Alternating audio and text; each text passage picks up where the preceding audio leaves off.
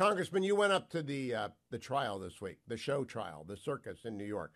Tell us about that trip, what you did and what you saw. You're a Green Beret, you're a soldier, but what did you make of this rule of law exercise? Well, you just mentioned my service. I've served all over Africa, the Middle East, Afghanistan. I've served in countries where weaponizing the judicial system, highly political prosecutors and judges against your political opponents, kind of the norm. I mean, for example, every prime minister of Pakistan has gone to jail after their term, sent to jail by the other side that defeated them. So it is just striking to me and scary to me that we are heading down that road. And so that was one point. And if you doubt that, the other thing that really jumped out at me was sitting just feet away from Biden's number three official, a political appointee in the Department of Justice, who, for reasons that nobody is really pressing him or the White House on, resigned that prime key post to go to a New York municipal courtroom and help a local DA on this case. And if that isn't evidence enough of Biden's direction and interference, and this DOJ official is sitting just feet away from President Trump, who is ahead of Biden in 5 out of 6 swing states. So that really jumped out at me as well. And then, finally, at the end of the day, I mean, what could be the outcome of this election, or what could heavily influence the outcome of this election, is sitting in the heads of 12 jurors on a case that is not a crime. Even if everything Cohen and others said was true, it's still not a crime. But the fact that you have, Hugh, I forgot how much and what a habitual liar Cohen has been. I forgot that he had testified to the Intel Committee, the Intelligence Committee in the House, about Russia and that hoax. Then he lied to his attorney about lying. Then he finally got caught in it, pled guilty to the judge, and then lied to the judge about lying to both his attorney and the Intelligence Committee. And that was just one piece that Todd Blanche, Trump's defense attorney, reminded us, informed the jury, reminded the world of what a habitual liar Cohen is, how many times he's been caught on very serious matters. He testified before 7 congressional committees and got caught lying in almost all of those cases. It lived up to its billing. It's just a total circus up there. He really, Cohen melted down. The case has melted down for a long time, but it's up to 12 Manhattan residents. And so I think the former president's going to get convicted. I also don't think it's going to matter. I have a question for you. You're a Florida congressman. You know the former president very well. You know Florida very well. 2 things about Trump. One, what powers TDS? Because the Never Trump Bar online, losing their minds. MSNBC losing their minds. And I try to be objective about this. What causes that, Michael Waltz? You know the president. You know the people in Florida pretty well. They love him down there. What deranges these people? Yeah, look, I mean, I've lost longtime friends, former colleagues. I mean, people really do lose their mind over him.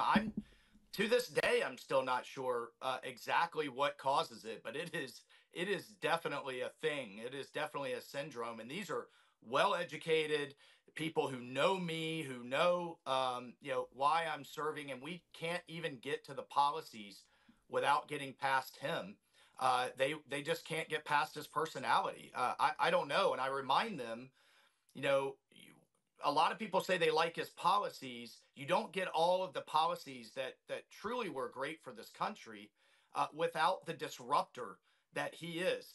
You don't get Apple without Steve Jobs. You don't get SpaceX without Elon. And they're not nice guys. They've disrupted entire industries. And Donald J. Trump is disrupting the federal government in the good old boy kind of same old way of doing things that has the balance sheet of this country careening off a cliff. That is trying to correct so many things that need to be fixed here. I think the difference this time, Hugh, is that before it was somewhat theoretical. Now it is people have lived the experience, and it is crystal clear what their lives were like under President Trump, whether you liked him or not, and what their lives are now under Biden, whether you like him or not. And people are cutting through that, and I think that's why you see the polling moving in Trump's direction, because the world was better, their wallets were fuller, their families were safer from a crime and a security standpoint, and that's just undeniable in so many places. And that's why I think ultimately we're going to win in November. Now, Congressman Waltz, I want to turn to two political questions. The first one has to do with Hispanics voting for Trump. The New York Times Senate poll has the former president ahead of Joe Biden by 12 points in Nevada. Now, that is a primarily Mexican American, Central American population that is moving towards him. But you live in Florida. Florida's got everybody, everything. It's the most diverse state, I think. I think Florida may be the most diverse state in the union. What is driving the Latino vote to Donald Trump that he didn't have last time? It's a little bit different than the Mexican Central American vote that you tend to see out west.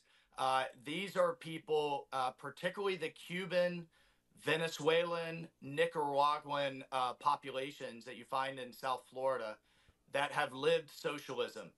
They have seen the gradual decline into socialist dictatorships, and the kind of slow creeping takeover of your individual liberties into the hands of unelected government bureaucrats.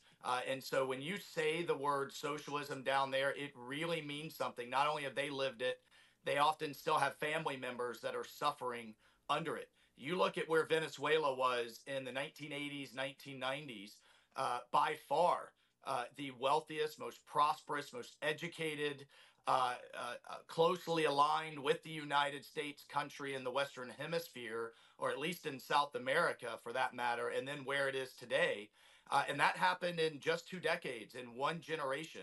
So when you lay out where the progressive left not only wants to take this country, but is actively trying to take it right now as we speak, that truly resonates. So that is what's caused, I think, a massive shift in our direction in Florida amongst the Hispanics there. And then, of course, I think the Democrats have completely taken it for granted Hispanics in the West, in the sense of if they just talk a very liberal, open view of immigration, they've got the Hispanic vote.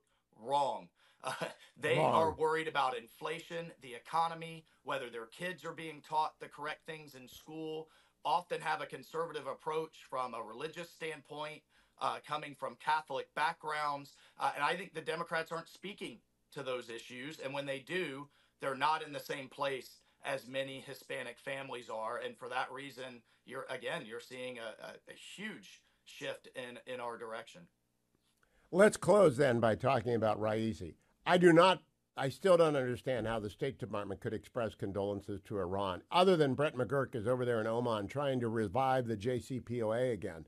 What did you make of Raisi, the response to Raisi's death in the helicopter crash? I saw some people uh, send up thoughts and prayers for the helicopter, but what about the State Department saying sorry for your loss?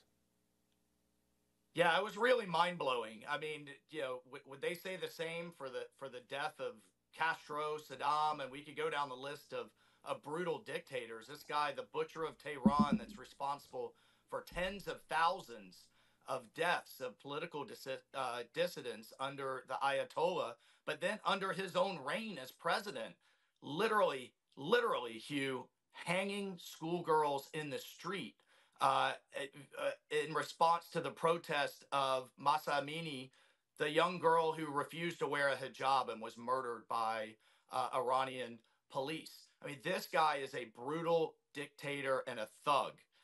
And it just was mind blowing to me to see the State Department offer condolences. Good riddance. I'm glad the guy is dead. So are all of his victims. But then for the UN to fly their flag at half mast, to have a moment of silence, and for the UN General Secretary say he was a man for social justice. I mean, it's just right there encapsulates everything that's wrong with the UN. I can't We, explain we, it. I can't get in I the have time in to the minds ask of you these about the idiots. ICC, the International Criminal Court. We don't belong to it. Israel doesn't belong to it. What are they up to? They're crazy. Should we sanction them? Oh, we should sanction them. Tom Cotton, Elise Stefanik, and Chip Roy are leading the legislation. I'm on it.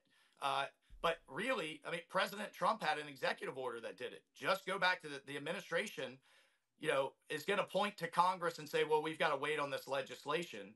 No, they could do it right now by sanction, just like President Trump did. But once again, whether it's the border or the ICC, uh, when Biden wants to do the right thing, he tends to blame Congress. He did forgive another few billion in student aid today. More of our taxpayer dollars